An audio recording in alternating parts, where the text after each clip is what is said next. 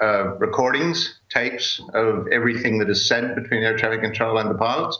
The aircraft would have disappeared from the secondary surveillance radar system at the time. That area is quite well covered by radar, and I think they will have a full radar track that they can play back to examine the flight path.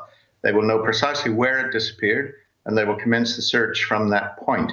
There will have been attempts to call the aircraft on radio from various locations to try and establish any form of contact with him. If that failed, they will then start to send out search aircraft and boats.